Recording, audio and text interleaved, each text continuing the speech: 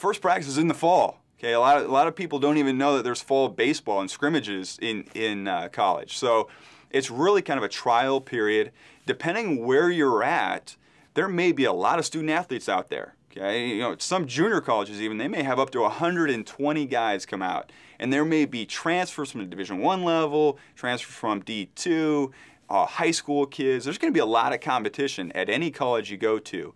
So it may be a little overwhelming at first, but hey, it's the game we love. We want to get out there and play hard, let the chips fall where they may be.